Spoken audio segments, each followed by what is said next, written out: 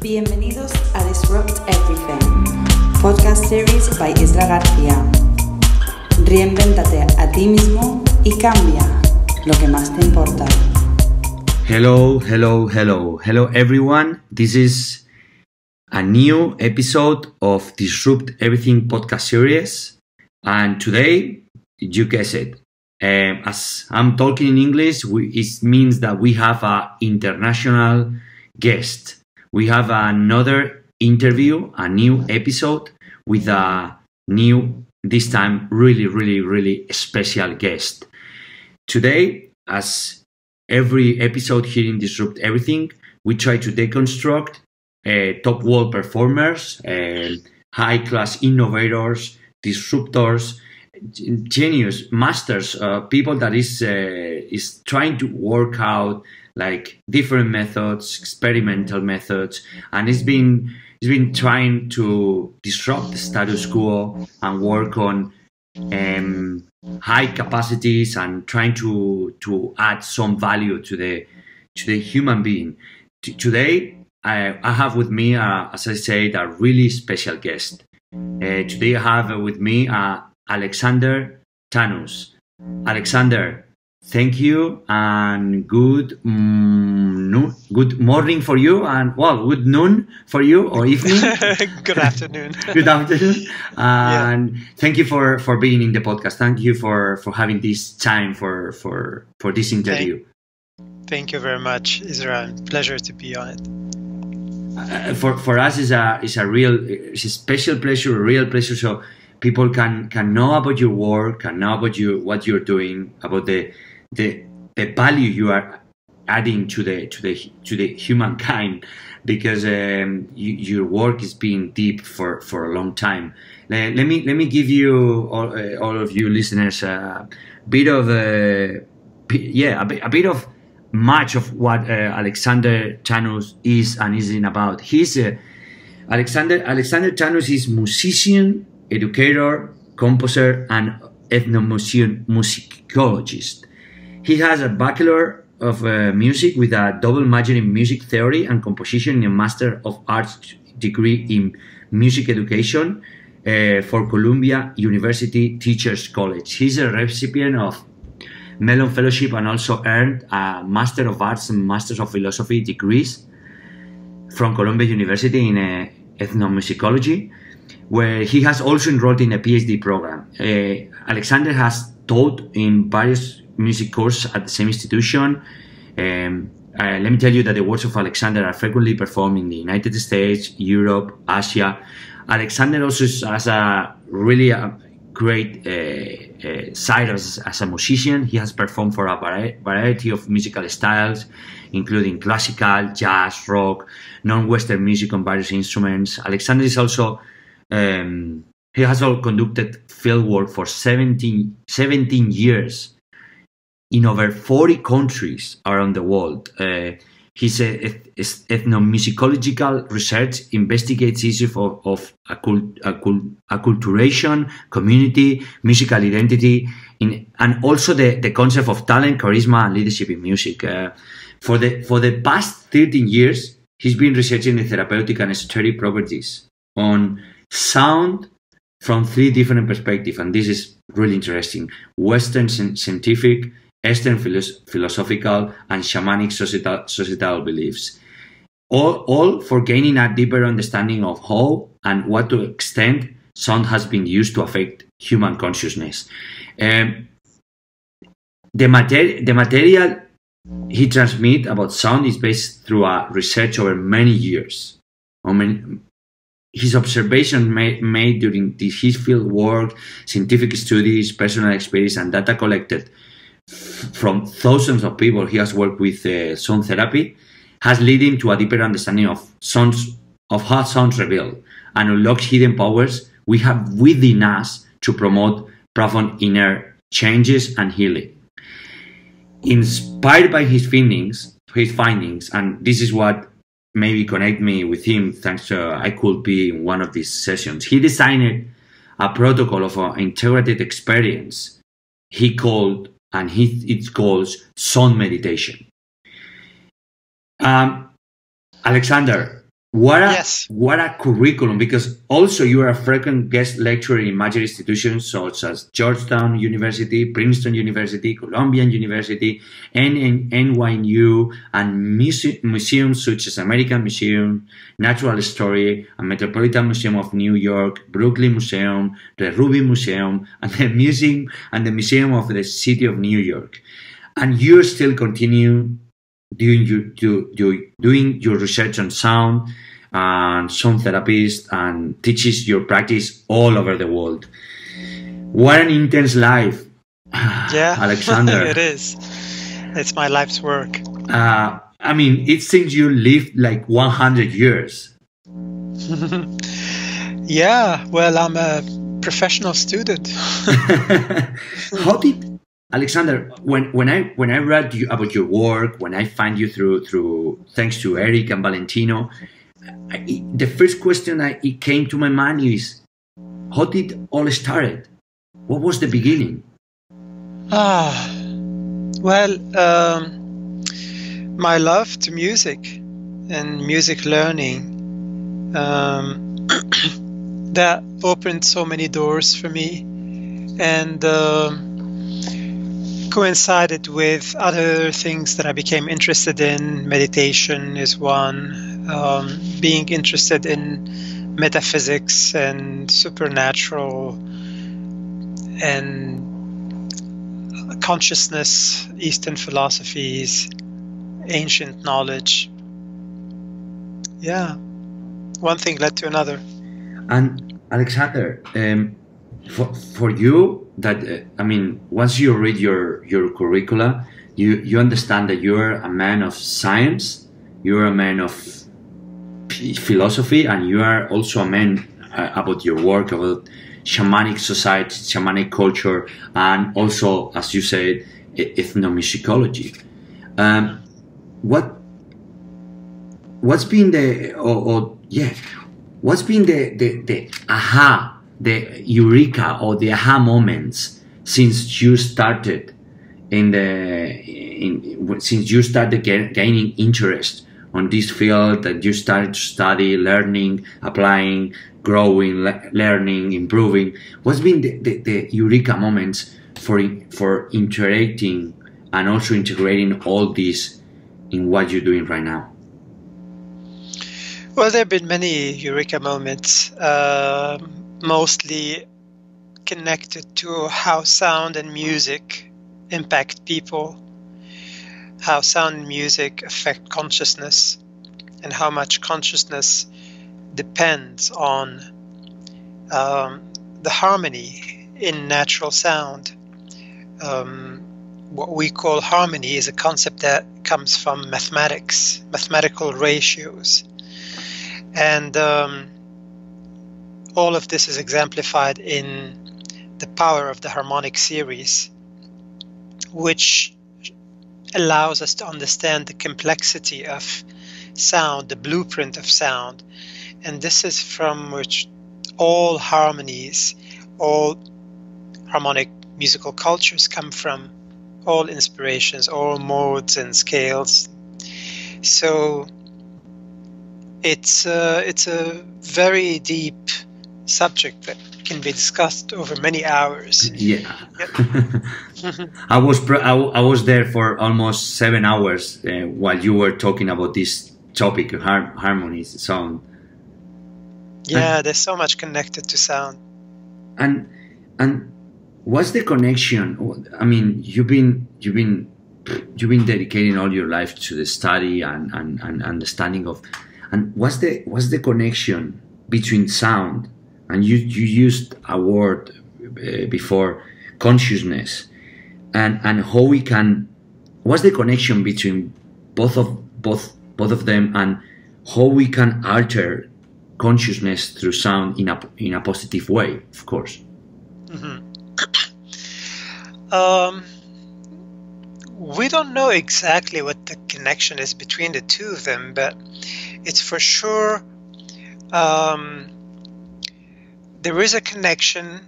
There is well, let me explain it this way. There's so much to talk about this issue here, and I'm hesitating going into something very deep that would get me talk about it for the entire length of the session, which we don't want to do that. But basically, harmony, when we experience sound, when we experience combination of different notes to a level where they make a scale or a mode. When you play a composition that's composed on major scale or minor scale or other modes used in other musical cultures, we call ragas, like in Indian ragas and the Arabic maqamat, plural of maqam. These ancient modes have different mathematical ratios. When we listen to compositions composed on these modes, they move our emotions. They evoke emotions within us. They create feelings and thoughts and imagery.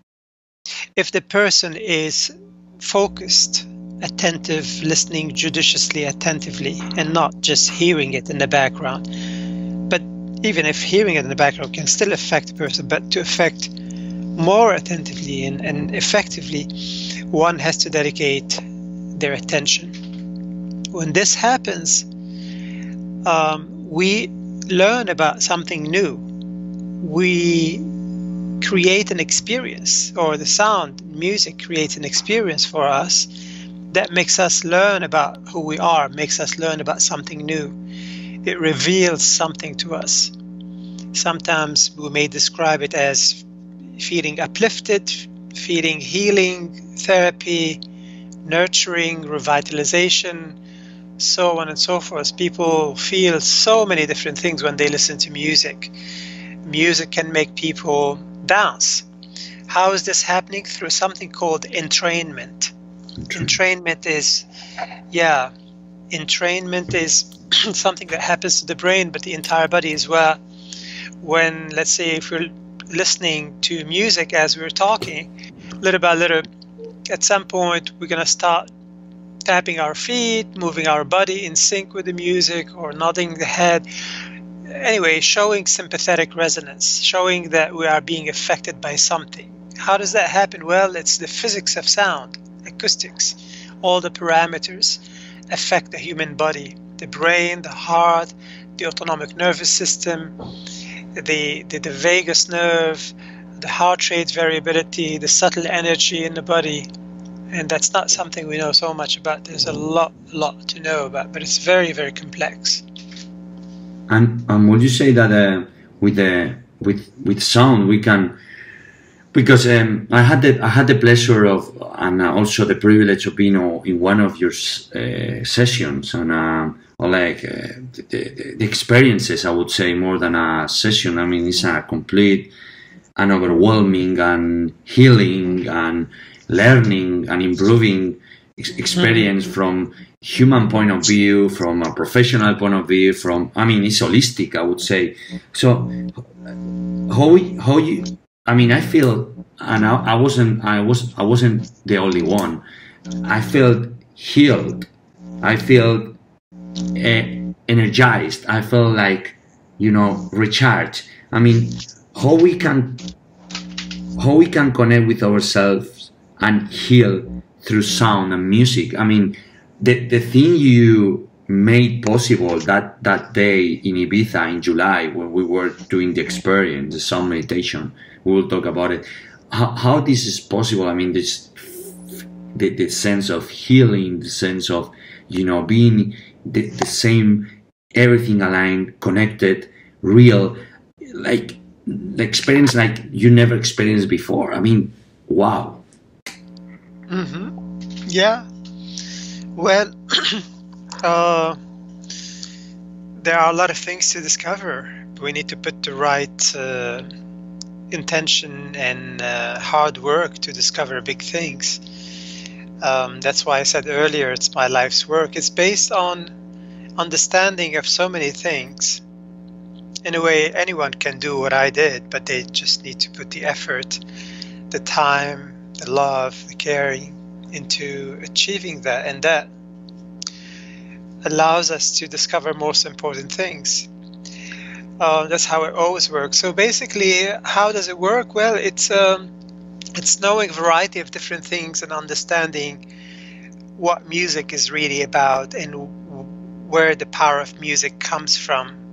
In this case, it comes from sound. The blueprint of sound is the harmonic series. Maybe we can talk about it later. Yes.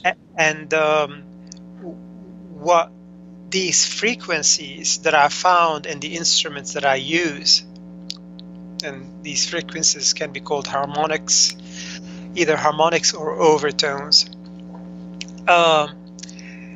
The reason why they're powerful is because of the relationship between one frequency and the other and the other and all others, because it's basically mathematical ratios that we are experiencing through our ears and body as well. The body perceives vibration.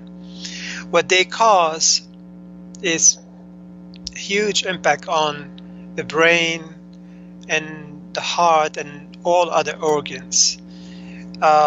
If you understand the physics of sound, if you understand how consciousness works, what seem to be the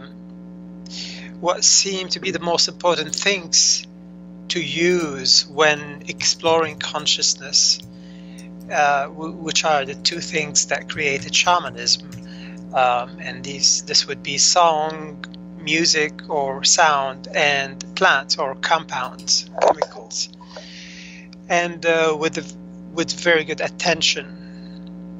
So if you want to work with music, you want to use the same principle, the attention of the person. You want to promote the right context to approach such an experience.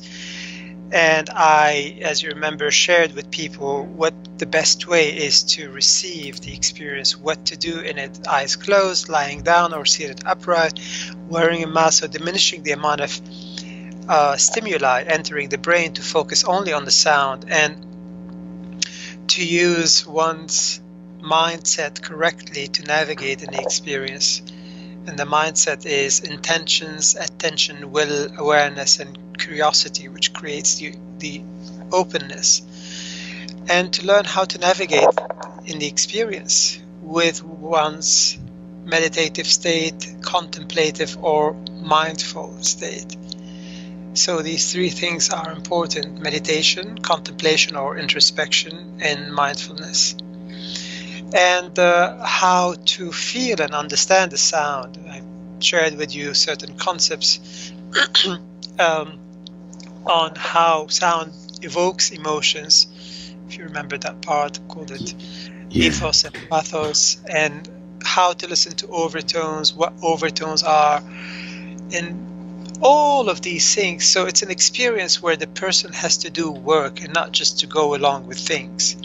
And for the individuals to do the work correctly, I would have to share a lot with them, share with them what I know, or a bit of what I know that's pertinent and important in experience, so that they are investing their time and energy and inner resources as well in contributing to having a powerful experience, which can be labeled as healing, self-empowering, therapeutic, nurturing, educative, rehabilitative, revealing. This is about alchemy at the end. Would you say that that working on the overtones and working on like mindfulness, working on, as you said, observing, being the observer, and also meditation will help us to get this higher state of consciousness, healing, and also understanding how sounds can impact in our mind, and our mind, also our feelings. Everything in our body, absolutely, yes. They can do this, but we need to put the work into it. So how does sound do this? By quieting the noise that is in our brain and everywhere, and shifting the noise or the static, shifting it back to pure signal. This thing that reducing the noise to signal ratio is so important to understand. And I don't mean to be a reductionist here, but sound does it in a very unique way. It unlocks capacities within us that we didn't know that they were there. We just need to work with it to be able to still the mind from all of the noise and all of these thoughts. That's why meditation is a helpful thing to any person. So there are a lot of capacities within us, but when we are full of noise and we are distracted and we lose attention, we lose awareness of what's within us. So sound, with the hard work that we put into it, can allow us to achieve a variety of different things. Yeah, it's a fine-tuning. Mm-hmm. It's a fine-tuning of the self-awareness through self-observation, enhancing self-observation. So yeah, working. This is why when you are in a deep meditation state and you add sound, you get so deep. I had the pleasure of experienced, like, well, apart from the experience we did with you, which was wild, as maybe 4 or 5 times I've been on a deeper and really deeper state of meditation, and with sound I could even go more deep, like, and switch, like almost disconnecting my mind. Mm-hmm. Yeah. And Alexander, you were talking about the harmonic sounds and overtones. Could you guys give us a glimpse of what this is about and what is it? Sure. What is why this is important? Mm-hmm. Yes, certainly. Thank you. I will do my best to tell you most important things about harmonics in staying with as little time as possible. It's something that one can talk about for many days. I know. So this is the harmonic series is considered by many to be the most sophisticated manifestation of intelligence in the universe. And humans use mathematics to understand the complexity of the intelligence in the universe and nature and us.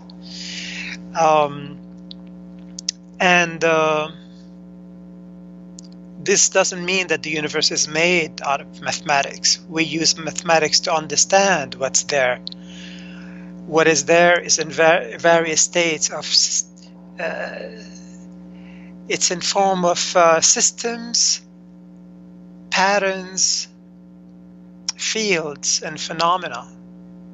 And that's how we experience reality. So it's important for us to understand these mathematical systems, especially things like fractal geometry. If the listeners don't know what these are, they would be good for them to look them up, because it's hard to talk about them in words. They need to see examples. So fractal geometry, Fibonacci series, the importance of phi, or the golden mean, the golden ratio. So the harmonic series is the most important one, is the most sacred, and that has been connected to the concept of God as the creator of the universe, or the universe itself. Who knows? I mean, who knows the nature of God? But quite often in holy books, you often come to, big revelation that sound is God. Like in the Gospel of John, the first sentence, in the beginning there was the Word, and the Word was with God, and the Word was God. A word here is a translation of the Logos, because the Bible came to Europe, was in ancient Greek, and Logos is God. What is the Logos? Logos in ancient Greek means ratio. It means proportion. So these words are connected to mathematics. So the primordial Om created the universe in Hinduism and Buddhism, or the universe was sung into being. That's what ancient Egyptians believed. So everywhere you go, there are always people talking about sound as the creator of the universe, sound as God, sound the creator of reality. And let's not also forget how powerful words are. Words contribute to the way we experience reality and sometimes create reality or modify reality. So, and in Genesis, for example, we know that, there's that passage. On the first day, God said, "Let there be light." On the second day, God said, all of this, paraphrasing in a comical way here. But basically, all of these things are telling us something about sound and language. I don't anymore understand Genesis as God created the universe in 6 days and rested on the seventh day. There's a lot of encoding here. It seems to be more, you become God if you know how to create with your language. Language, sound, creates reality. If people look up what cymatics are, cymatics, how sound moves matter, in the correlation between cymatic patterns with patterns in nature, whether tortoise shell or leopard's patterns, zebra patterns, mandalas, and so on and so forth. So I'm giving this background here as a setup to create a context of what has been going on and the gravity of what has been going on. All of these things are connected to sound, and if you are interested in sound, you will quickly get to the harmonic series, because the harmonic series is what creates sound. Here's an example. Every sound that we hear has kind of two components, if you will. One is the fundamental frequency, which is the most pronounced part of the sound, and that's the part that we experience almost all the time. When we listen to a note played on a violin or played on a guitar or on a piano, that note is not just one note. It seems to be for us as one note, but it's more than one note. It's mostly one note. That fundamental frequency is, let's say, is 98 or 99% of the sound or less. And the rest of that, the 1% or the 2%, is variety of different frequencies, select number of them. And these frequencies may be weaker or stronger than others in terms of amplitude, how soft or loud they are. And their role is to give us the tone color, the timbre in Spanish. Yeah. So the tone color gives a lot of information on what we're listening to. If we're listening to a note, and that note is played on a violin, and we happen to know what a violin is, we would recognize it right away that it's a note played on a violin and not a flute and not a guitar or cello. So same register notes can have different tone colors because of the harmonics that are found in them. In any sound in nature, and my voice is different sounding than your voice because I have different harmonics. What makes my voice has different harmonics? The entire shape of the buccal cavity and the entire area between my vocal cords in my throat up to my lips. Everything in the mouth, in my mouth, that area is called the buccal cavity, where sound resonates and is amplified. So how small or large or thick my vocal cords are, how wide or narrow my throat is, how big or soft my soft palate is, and the uvula, everything that creates tone color. So, and that's how my voice has a different timbre than yours. Now, these frequencies are there. We can analyze them, experience them, and study them using technology, specific software. I can name a couple of them if people want to check this further. Isotope RX is one, and another one is Adobe Audition. Okay, I'll put it on the notes. Adobe Audition. Yeah, thank you. And Isotope RX is the better one. Anyway, so these things allow us to study these harmonics, but we can also hear them when we play gongs, singing bowls, didgeridoos, discs, bells, and various instruments made from metal or also made from plant material. It's easier to hear them on metallic instruments, but of course it's harder to make an instrument from metal. You need to combine elements together to create a resonant instrument. It's not easy to, and you need to hammer it. There's a lot of work involved.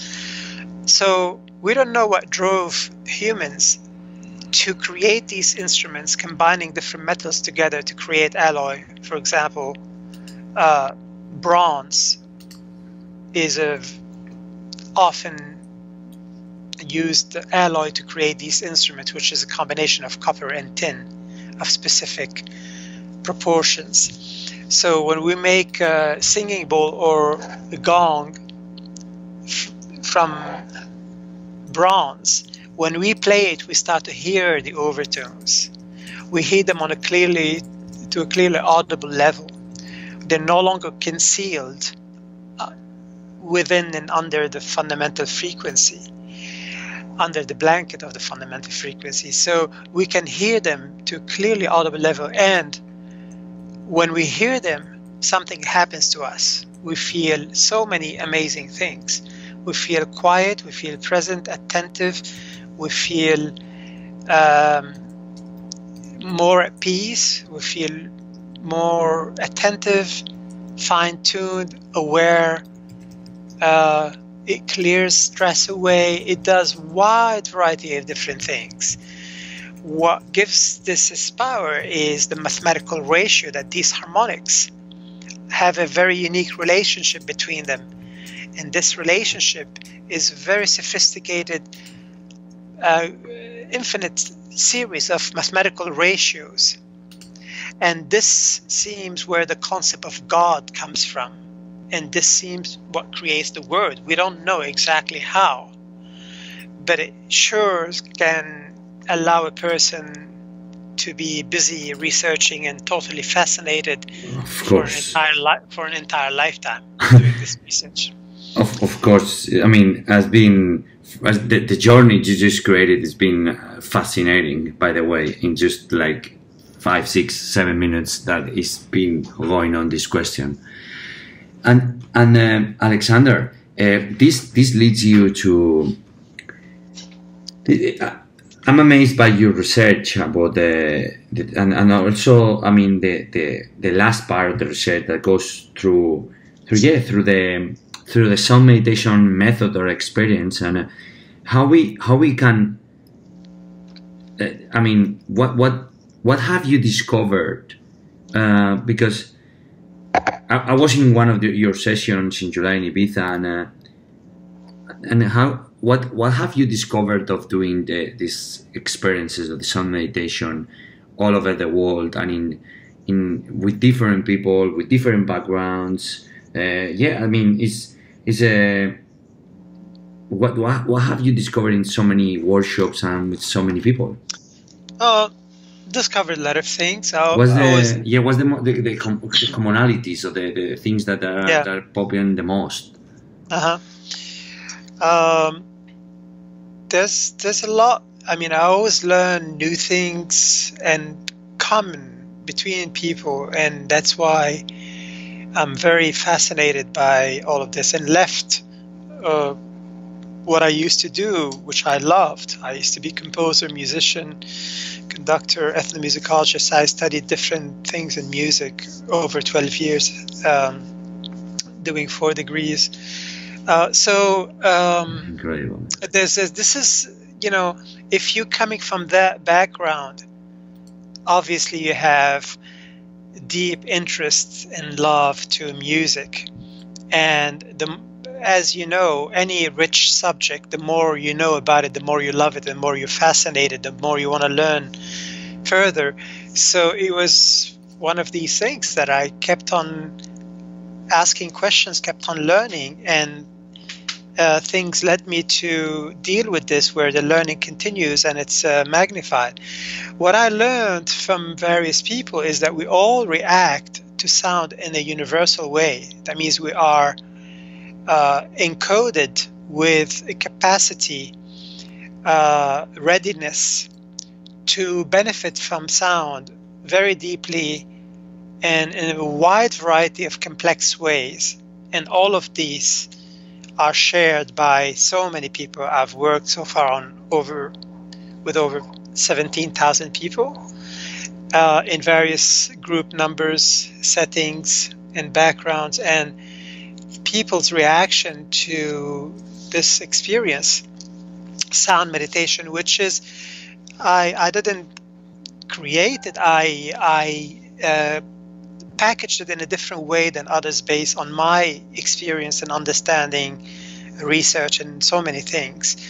What I added to the sound, basically, sound meditation is not a term that I created or coined. It's been used to describe what some people call sound healing, sound bath, vibrational healing, and there are so many different terms to the same thing. Nothing is standardized. The two most common terms, especially nowadays, are sound healing and sound bath. Mm-hmm. I'm not in favor of these terms because they're gimmicky. They're ridiculous. They promise so much. They don't address what the individual needs to do. They sell a different reality. They don't encompass a lot of meaning in the title to inform the person on what the experience is about and how to have it. Sound bath means that I go somewhere and I bathe in sound, but it's not bringing awareness to where is my mind, what my role is, how much of active participation. Sound healing also may suggest, well, the sound's gonna heal me, or the person facilitating is gonna heal me, which people do call themselves sound healers. These are not healers, they facilitate healing. That's something else. Healers facilitate healing, create conditions for healing, which is a very important thing. There may be some few people who heal others with supernatural capacity, but they're very, very, very rare to find. So sound meditation is appropriate because it's bringing awareness to what I need to do. Well, I'm going to meditate. That is telling a lot already. That means I'm going to pay attention. I'm going to be present. I'm going to have to meditate as I'm using sound. And the person facilitating has a responsibility to tell people how to receive it, what to listen for, because it's about creating context. Not everyone knows what to do. People listen in a wide variety of different ways and hear in a variety of different ways. So it's important to be attentive. And what I learned from people are more things about what I want to understand about consciousness, about how important the experience is for us and how much we're encoded to work with sound. And this is something that we learn about and witness even to the tiniest structures in our body, the microtubules. These are small structures, conveyor belt-like structures that are very important to what goes on inside cells, and they vibrate sympathetically with sound, with this harmony. So it's very important to learn about them, because we don't have the science and the technology to learn about them through people's experiences. That's very important data. It's experiential data.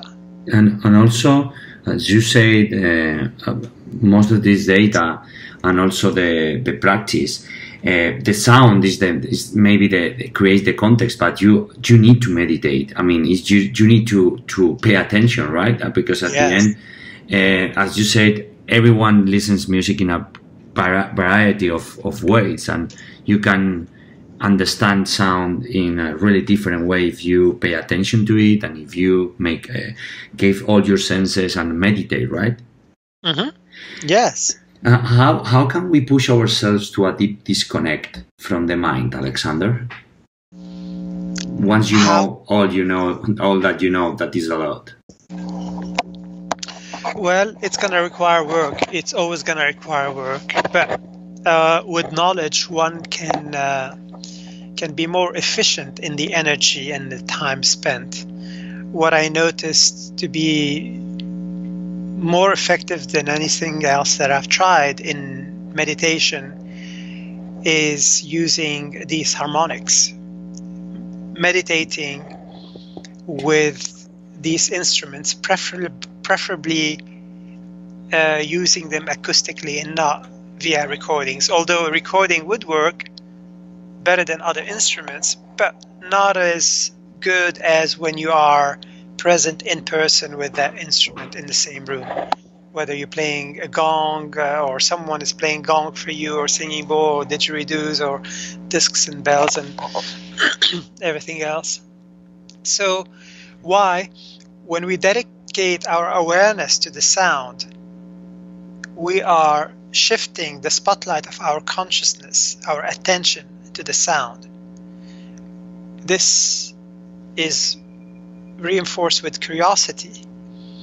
So as long as we sustain what we need to sustain to keep the attention there, which is what I called earlier the mindset, intention, attention, will, awareness, and curiosity, to focus on the phenomenological aspect of the experience. Phenomenology is when we address the mechanics of the experience, the mechanics of self-awareness.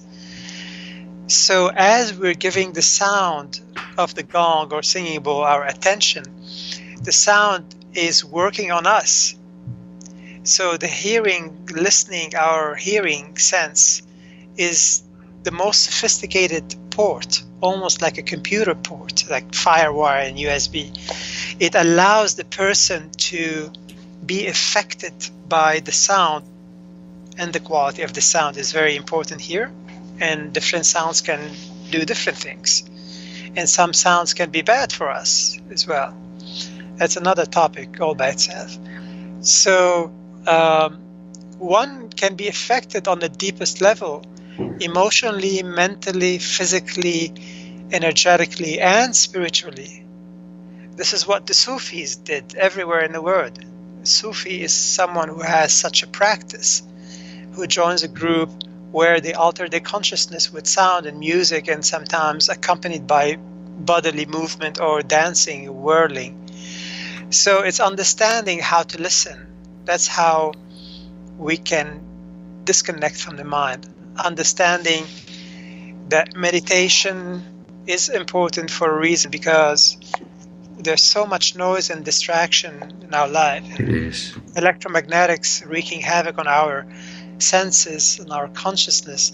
So it's very important to do this maintenance, to lower the RPM of the thinking mind, to clear out the noise, and this has to be involving the person in active participation and knowledge how to use tools correctly. And I'm talking about tools. Which tools do you recommend us for the people and the listeners that are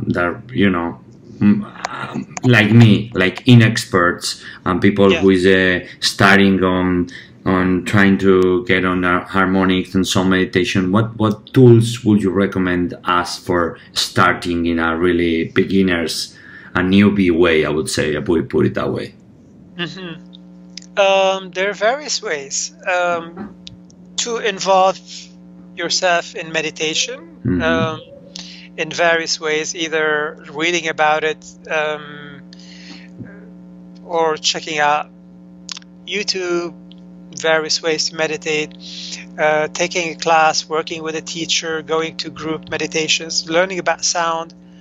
My website is a good resource for this. It is indeed. And we'll put it in the notes. Thanks. Yeah, soundmeditation.com. So when people start to research sound, they realize that, whoa, there's so much happening on the internet, and this attention is increasing tremendously and rapidly.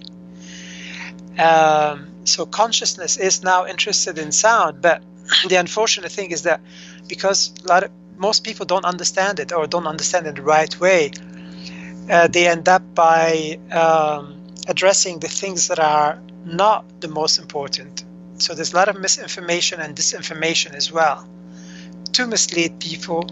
For example, most people, when they research sound, they come to difference between frequencies, A 440 hertz versus A 432 hertz. While this may be important, 432 being the right one more than 440, it's not as important as something much more important than this to discuss, which is equal temperaments versus non-equal temperament, and that's something that people can read about on my website. So this is important to know about before learning about what one needs to do, what are the tools, because it's very important to go to the right place to get the right tools, and not everywhere on the internet will give people the right tools. Yeah, this internet is so tricky. Yes. So if the person is misinformed or unaware of what to look for, then they can be misled, and their energy ends up by misleading them. This is the point of disinformation, is to get people to waste their time and energy and resources.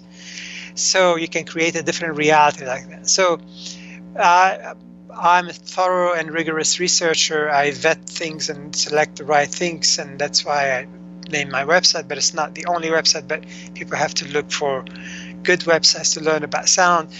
Working with recordings of singing bowls, gongs, and all of these instruments, high quality recording, and not just using cheap microphones. Why? Because these frequencies are the absolute hardest thing to record in sound.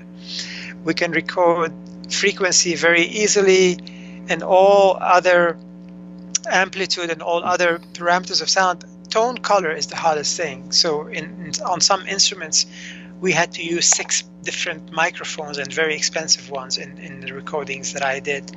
I have 6 albums. If people would like to purchase them, they're not on my website. Yeah, they can contact me directly through my website, or they can listen to some of my recordings for free, just a few tracks, and older tracks actually, that they can access through my website, my SoundCloud page. So and people can get other tools by buying a couple of instruments. You know, these instruments are easy to play. They're hard to play really well, but easy to play. You don't need to spend many years practicing to be able to play well like other instruments. A singing bowl is easy to hit. You know, you need to learn basic stuff, whether it's chimes, singing bowl, gong, and I have a list of instruments that I use in this practice on my website. We can also check it out, yeah, in your website. And Alexander, how would you talk about self-awareness and also connecting with a higher self?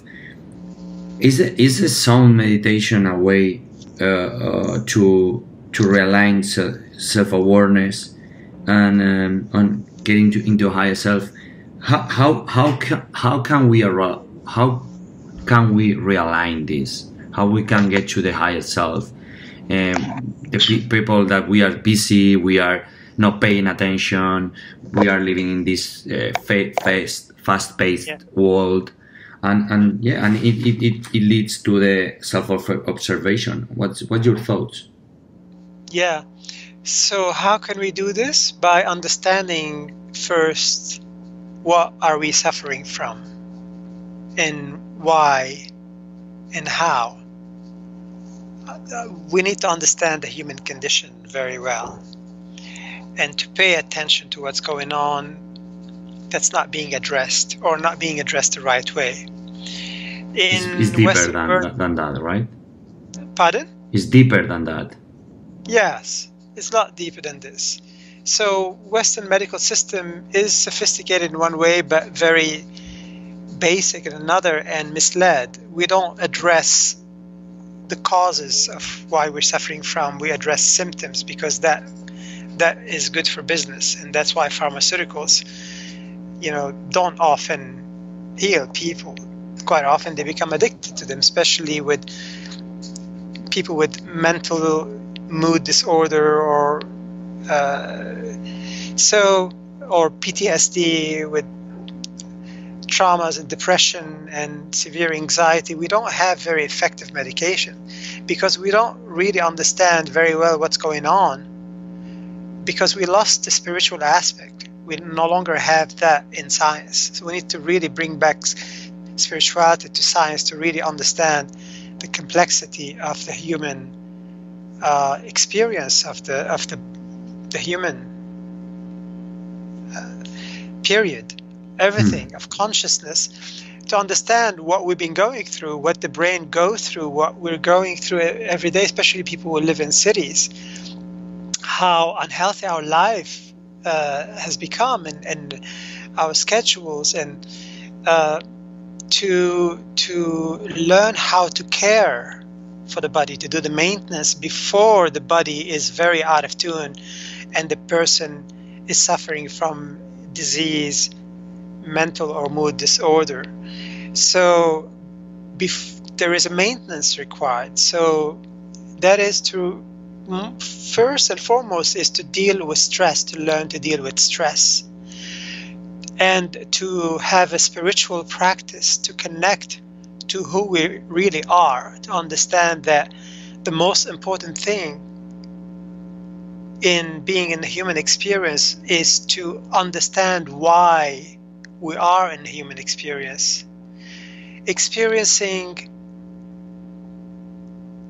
being alive is important, is good, is fun, but trying to understand what is the point of being alive is the most important thing for people. And when they are distracted and misled, they don't address this, or they address it very, very little, or in the most efficient way, or they join religions that tell them, here, we have a book, God said this. So what humans want to do is to understand who they are, is to follow gnosis. Gnosis is self-knowledge, experiential knowledge. That's what's called jnana yoga in Hinduism, the path of knowledge. And when we go deep through spiritual work over many years, not taking shortcuts, and also while being very careful in how to do this work without falling into the pitfalls, because there's a lot of negative stuff that people would face. Outcome result of ego inflation, spiritual materialism, spiritual bypassing, narcissistic spirituality, pathological altruism. The ego, the negative side of ego, can root itself and grow with the person if they're not doing the work correctly. They can become hypocritical and not be aware of that and not even plan for that. So there's a lot to understand to do this work well. But when we do our work, we go deeper into the self. And in Hinduism, specific school, Advaita Vedanta, told us that we get to the Atman. The Atman is the absolute self, absolute sense of the self, the distilled notion of the self. And that is one with the ultimate nature of the universe, which is the Brahman. So we are one with the universe. We are consciousness looking at itself, experiencing itself. So it takes the individual's work, investment of their time and energy and resources to achieve these things, and that's what consciousness wants to do. So it's important to understand the right methods to connect to the higher self and fine-tune awareness. It's by paying attention, it's by asking questions, it's by questioning things, being skeptical, working hard, being diligent, investing one's energy in fine-tunement of the self on the mental, emotional, physical, and spiritual levels. Alexander, I don't want to. I know you have a short period of time for the interview. I'm just going to shoot you like some rapid fire questions because you've been enlightening us, me for sure, and also the listeners. What would you say has been? I'm going to shoot you like 3, 4, 5 rapid fire questions. Alexander, what has been, or what would you say has been your toughest challenge up until now?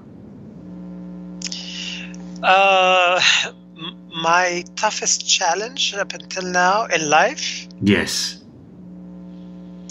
To fully heal myself. I grew up in war over 14 years in Beirut and suffered so much from PTSD and traumas, you know. Mm-hmm. What was the thing you feel most proud of? Having had the stamina, the steadfastness, the courage, the vision, the inspiration to follow a little impulse of something I love, and that it led me here, and I didn't know where I was going. Love it. I think this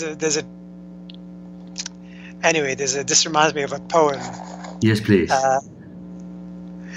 Well, I know that I don't know where I'm going, but I know that I'll know when I get there. I don't know where I'm at, and I don't really care. I just know that I'm here and I know that I'm there. And wow. I didn't know that I knew. Thank you. Alexander, thank you for sharing this poem. What's the habit or practice that you cannot live without every single day?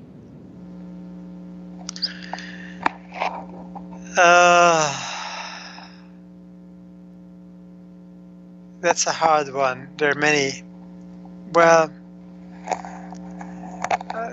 one can say breathing consciously, or sound, or awareness, or being connected to the heart. A lot of things. It's hard to single one out.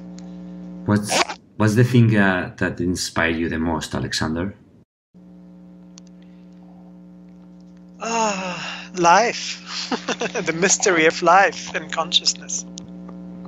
And when you think about success in whatever is the form, who is the first person that comes to your mind? This is a really good question of a friend, Tim Ferriss.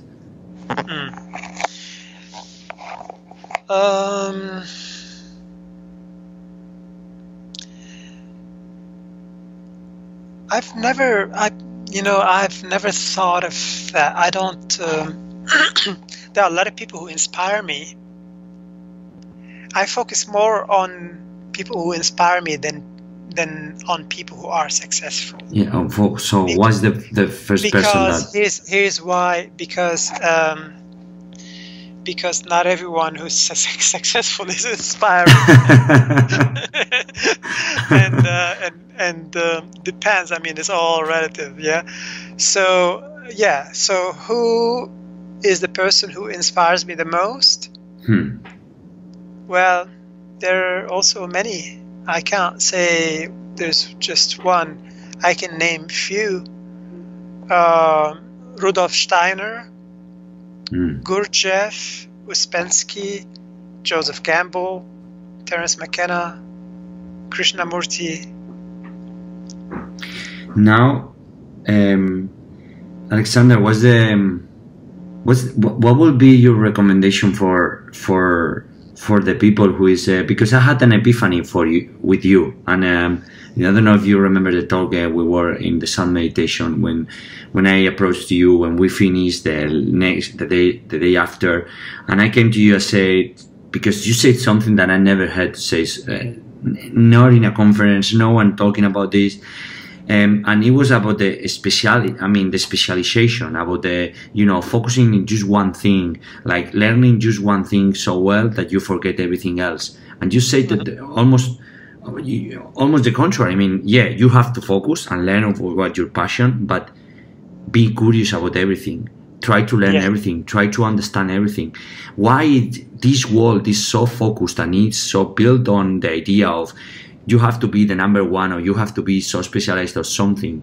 And then what it happens is people lose the roots of wisdom. I mean, it's just empty people that just know about a topic. What would be just your rapid thought on this? I mean, because I had an epiphany. I mean, I changed. I can tell you that from when I heard you to now, it changes a lot of things, because now I feel that I know that I wasn't wrong as society made you believe. Here's what I would say. First and most important step is start to go inward.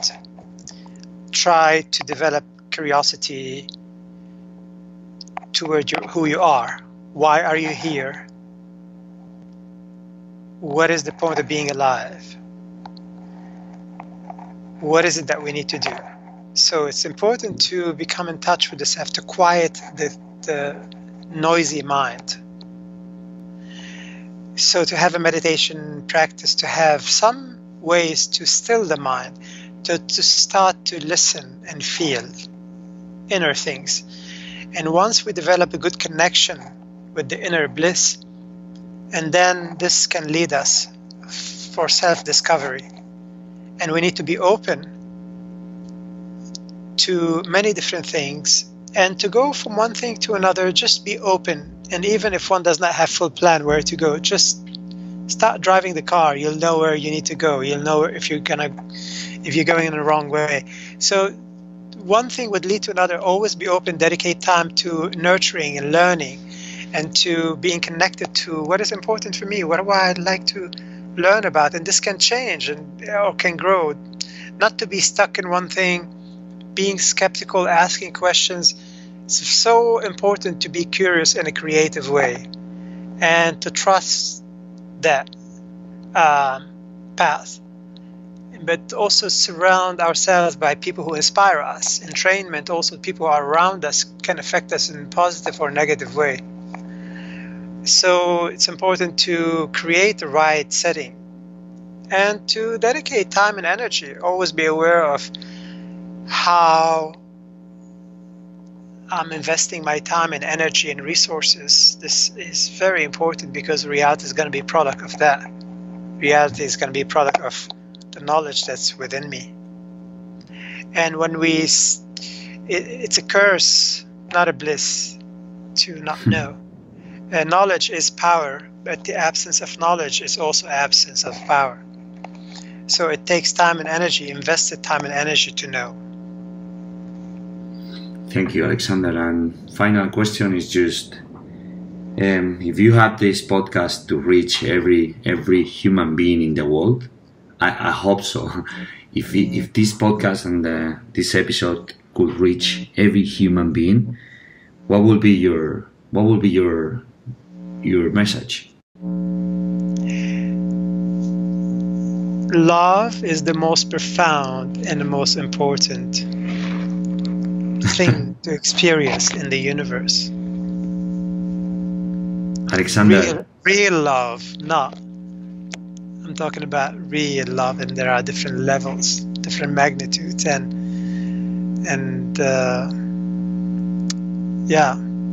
any gradation of it is wonderful. But what I mean to communicate is that love can be, this purest form of love can be the most profound thing that any person can experience. And that's something I've experienced. But it's so important to know this, even if one did not have that big experience, to always look for it and know that exists. Alexandre Tannous, thank you, Alexander. Thank you so much for your generosity, for your equanimity, for your genius, and for all the learning and the teachings you are sharing with us. And thank you for the time. Thank you, and with great pleasure. Alexander, where we can find you? Soundmeditation.com or on Facebook. The spelling of my name is Alexandre. It's Alexandre Tannous, Tannous. That's it. Better say that in my rusty English. It's all right. Thank you, Alexander. We will put you in the show notes. And thank you for disrupting, and thank you for contributing into the world with your art, genius, and your generosity and gift. Thank you so much.